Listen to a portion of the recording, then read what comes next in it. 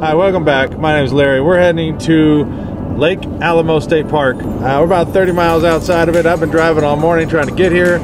I've never been here before, so this is all new to me. I'd like to explore it with you guys. I'm going to meet a friend there, possibly a couple friends. I'm not sure who all is going to be there. And yeah, it should be a really fun night, so stick around.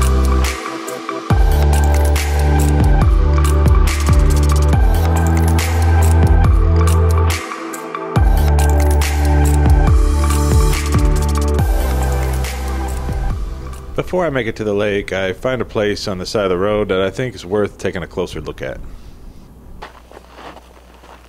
This spot, I noticed, has most of the cactuses that are pretty native to this area that would be really good examples to show you guys. So let me show you guys a couple of them.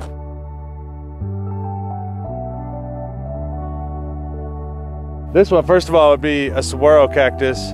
And these things are the iconic cactus of Arizona. These things can get 40 feet tall and they live like 200 years. This cactus is actually called a buckhorn cholla. It looks very similar to a teddy bear cholla. In fact, I might be wrong. It might be one of the others. It might be one of the two.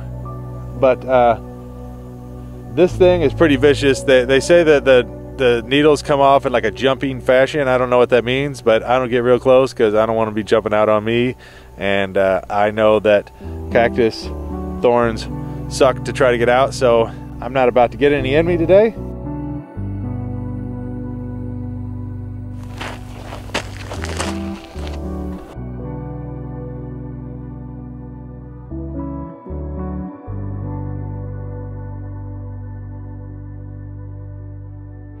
Okay, next on the list is this cactus. It's pretty sought after. I know that they sell a lot of these to put into like landscapes around houses and subdivisions and stuff like that.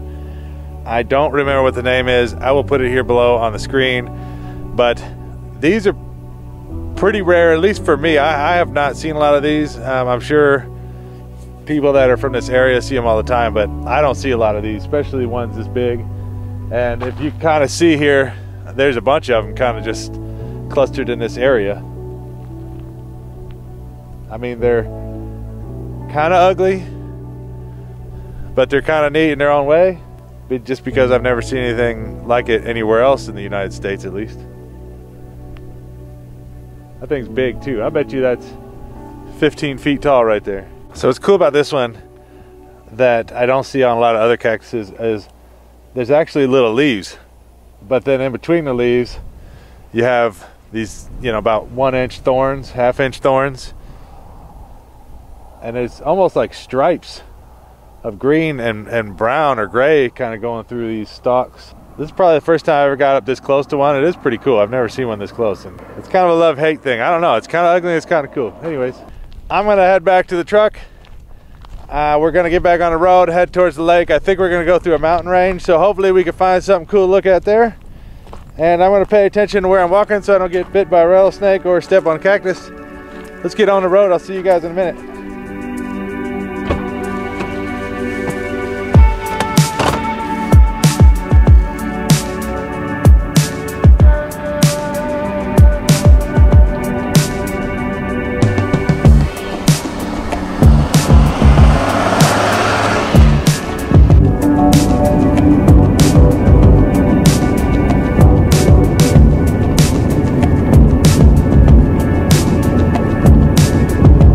It's just so crazy how flat it is. Like, everything's so flat, and then it just goes right up, just flat, and then just mountain ranges. It's weird. It's just not, I don't know. I mean, Arizona's got some pretty weird landscapes, so I mean, it's not that I'm not surprised. It's just odd compared to what I'm used to. So I don't know. Anyways, yep.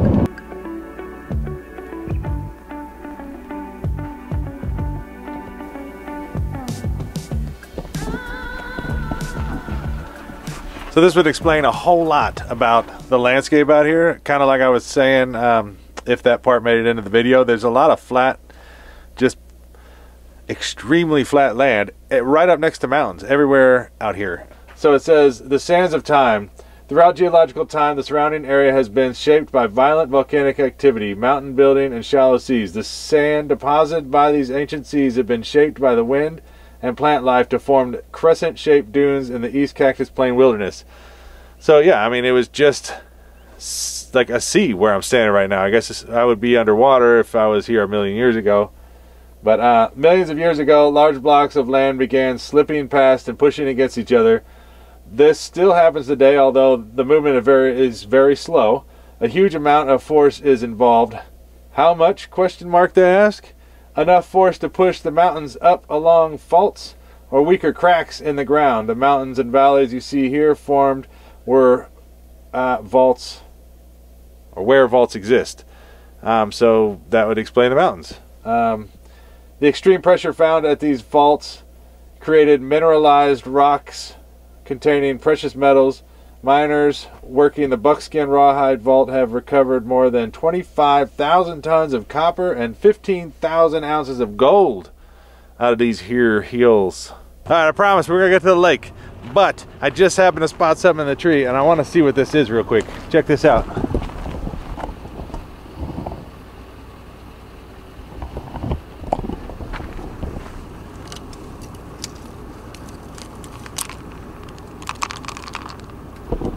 There's something in it.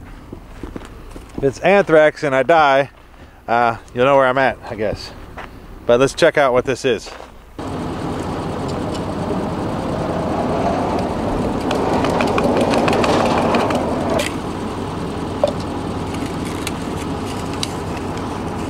Geocaching.com game piece. Geocaching is an any-day, anytime adventure that can take you to amazing and beautiful places. The way it works is simple. Just choose the geocache that you want to find, then navigate to its location. What you're looking for varies. Geocaches come in different sizes, shapes, and difficulties. Geocaching isn't always easy, so it's okay to get excited when you discover the cache.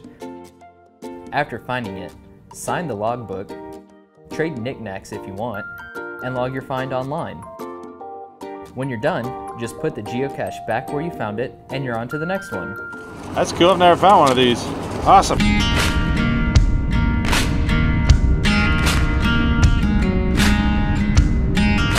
I hope I'm going the right way. Maps is pretty much saying that I'm going to be parking my car here in about 4 miles. I don't know why. If it's going to be a dirt road or what, I don't really know what's going to go on. I'm hoping I'm going the right way, but we will see in due time. I just need to hurry up because somebody's behind me and I'm going too slow. Yep. Believe it or not, I arrive at a parking lot where I park my car and get out and walk.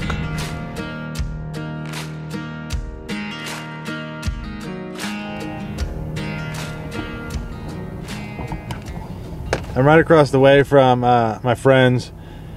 I got the camping spot directly across from them, luckily. Unfortunately, there's zero cell phone service here, so I'm gonna go hunt down some service and we're gonna go down and check out the dock by the lake. So let's go check it out.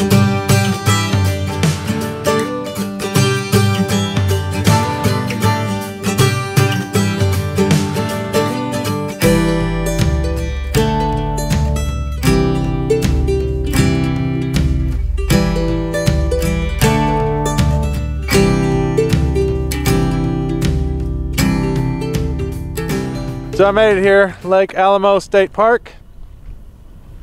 It's pretty empty. There's not a lot of people here. There's only like 2 accesses, I think, to this lake that I'm aware of. So this being the main one, and nobody's here. But this is the boat ramp and the dock. I was told that I would have cell phone service here at the dock, and I don't. So if you're coming here and plan on entertaining your kids with internet, this might not be the place. But if you're coming here to get away from the internet, this is exactly the place you're looking for. It's a beautiful lake.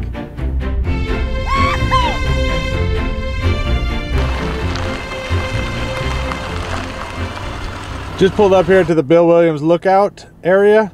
It looks like we'll be able to see the entire lake from up here. but let's go check it out. Oh, and you can see the dam, so that should be a pretty good sight to see as well. So let's check it out.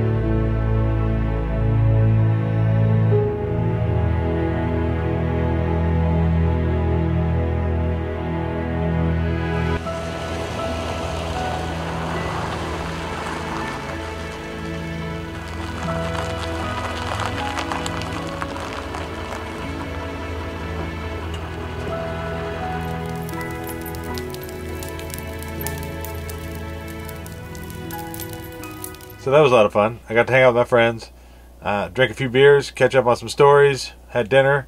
At 7:30, they went to bed. I'm actually going to hang up these lights in the camper here. This time, this is attempt number 2. So this time, though, I brought something extra that will allow me to actually install these this time. But for now, I'm going to drink some coffee and warm up a little bit because it actually is kind of cold outside. And then we'll get started on this project. I've got these little hooks. I don't know if you can see it. Just little 7/8 inch hooks with thread on the side. But this time I have a drill bit so I can pre-drill the holes. Last time I tried this, I didn't pre-drill the holes and I couldn't get that dull little point into the paneling on the walls. So now we're gonna get it.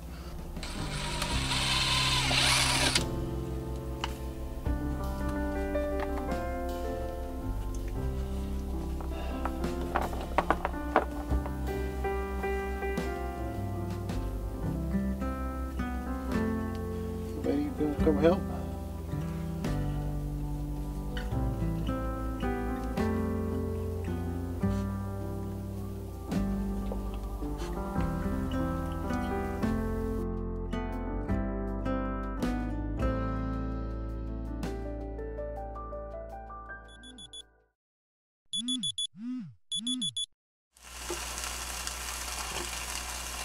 Morning. I'm gonna try and go do some fishing this morning.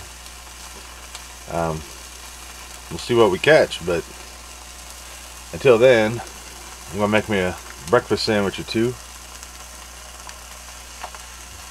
and then yeah.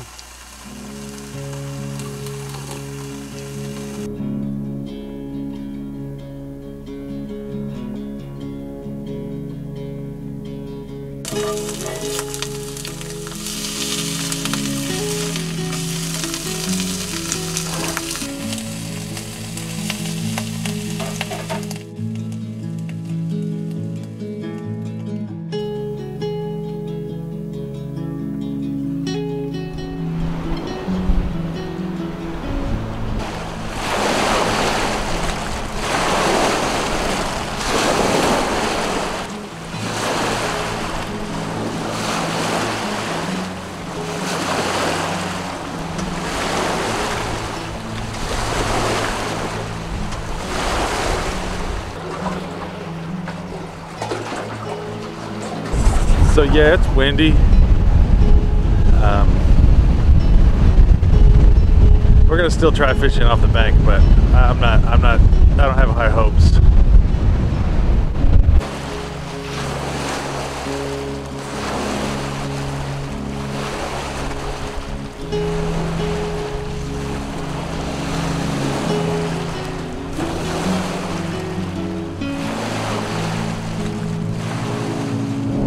We didn't catch anything. We didn't even get a bite, but we went back to camp, had an awesome Thanksgiving Day lunch, because today's actually Thanksgiving.